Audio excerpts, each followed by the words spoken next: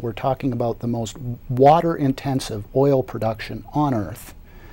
and facilitating much of that oil production with our own gas production here in British Columbia, which is among the most water-intensive forms of gas production anywhere on Earth. We have to have a discussion in this province about the linkages between these resources, and the fact that at the end of the day, it's water that we're going to need,